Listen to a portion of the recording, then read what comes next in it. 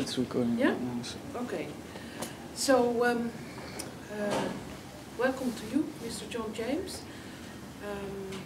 I think it's very important that we will hear your opinion about the quantity of medical errors and also the consequences of medical errors.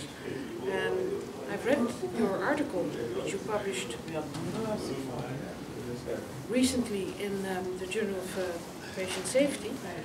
And could you expand a little bit about the global trigger tool which you have used? The studies that I used to do the review used primarily the global trigger tool to identify possible adverse events, and then doctors looked at those potential adverse events and decided if they were preventable or not, or if they were sort of a natural course of competent medical care. But the global trigger tool itself is very good at sort of combing through medical records and finding identifiers that suggest that something is going wrong. And what were your conclusions about the quantity of medical errors compared to the IOM report of 2000? Well, the IOM in 2000 published an estimate that up to 98,000 people suffer from lethal medical errors every year in the United States. My estimate was more than 4 times that. The reasons for that are probably that I looked at errors of omission, that is when something could have been done and wasn't to save the patient's life. I also considered diagnostic errors and errors of context where the patient was expected to do things that it was obvious they could not do, like take medications after they're discharged or something of that sort. I also went into a rather difficult area for the system to deal with, that is that medical records don't always reflect what truly happened. And I'll leave it at that, and one can figure out why that might be. Yes.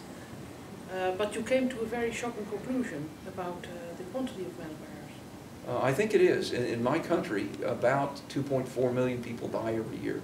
And so 440,000 is about 1/6 of the deaths in my country can be associated with something that went wrong in medicine that should not have. And rated in comparison to other causes of death in the United States?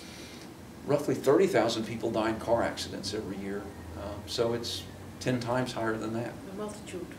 And did you also compare it to, let's say, death by cancer or by heart disease? Or I didn't actually in my article, but heart disease is the highest killer. It's probably 550, 600,000, I think, and cancer is a little less, around 500,000, 450, something like that. I see. That's now, as a coincidence, at the beginning of this week, the third Dutch report on the quantity of medical errors in Holland was published. And to our surprise, it concluded that there's a major reduction in avoidable death by 50%, and also in avoidable harm by 45%, but they did not use the global trigger tool. What's your opinion about that? Well, I haven't read the study, but based on what you've just told me, it really matters how you look for the errors. And as far as I know, the global trigger tool is sort of the gold standard of searching for these things. So I would be hesitant to believe too much if they haven't used that or an equivalent tool to find the errors. I see. Do you have any idea about the quantity of errors by GPs? That's a different story. I have ideas. I think GPs tend to make, general practitioners tend to make diagnostic errors. They miss things that they should have because they're seeing a lot of patients, and to have a really good general knowledge of medicine is not easy. And you really have to know when a patient is different from anything you've seen, and then select the right specialist to send them to. But I think specialists make a huge number of medical errors too.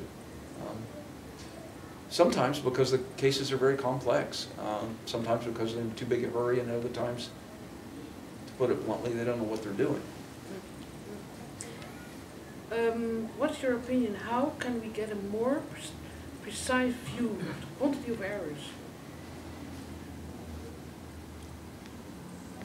I think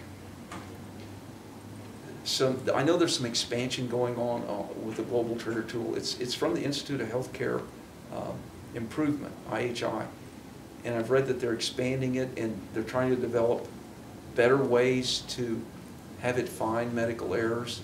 I think it's going to be hard for them to, for example, ever be able to find errors of omission, because that would require the tool to know the guidelines and so on. Diagnostic errors are another thing. Those are not easy to find with a search tool. But some of the physicians in my country, the United States, are paying a lot more attention to diagnostic errors. In fact, there's a new journal just starting within the last month called Diagnosis, and it is meant to highlight the risk of diagnostic errors that hurt a lot of people. Yeah, so it might be important to read it properly via the internet.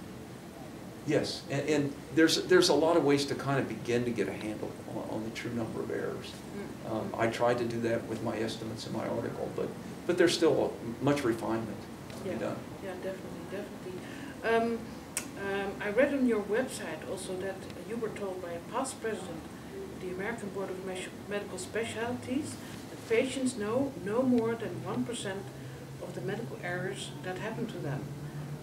So victims are hardly informed about medical errors, the so-called wall of silence, which you also refer to in your book.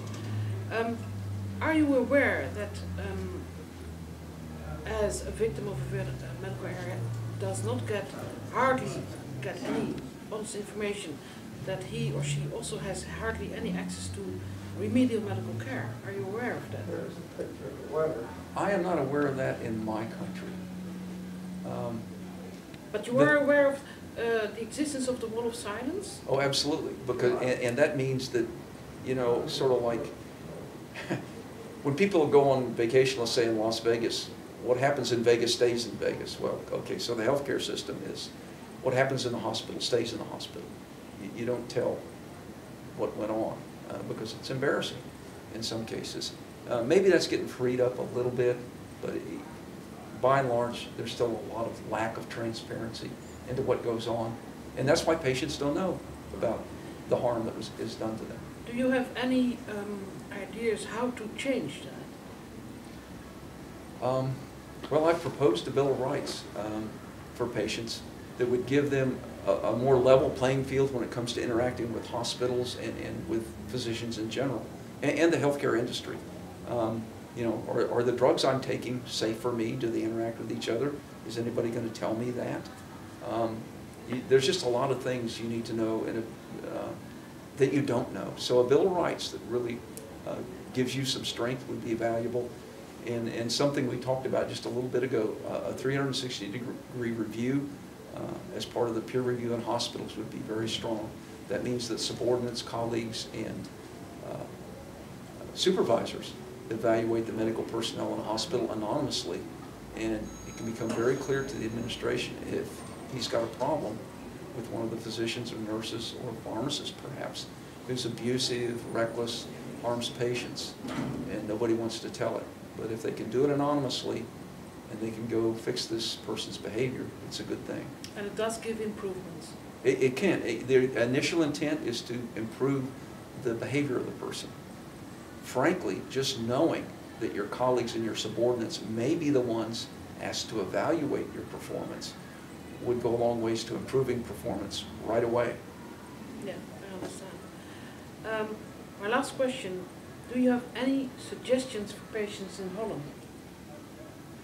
Oh, Sophie, I only know a little bit about Holland. But for patients in general then?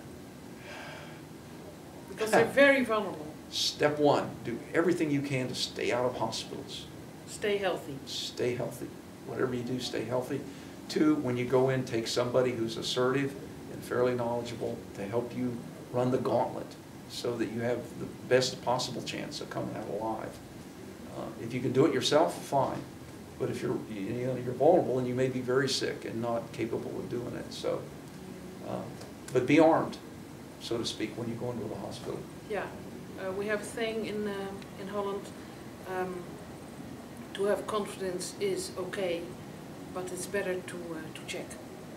Yeah, we call it trust but verify. Yes, yes. Yes, well, I think it has been very important to meet you, and we wish you a lot of success with your campaign for patient safety. Well, I wish you every success. Your voice is, I think, heard pretty clearly in this wonderful little country, and I hope you can realize your dream of really getting safer care in this country. So I wish you well. Thank you very much. Thank you. Yes.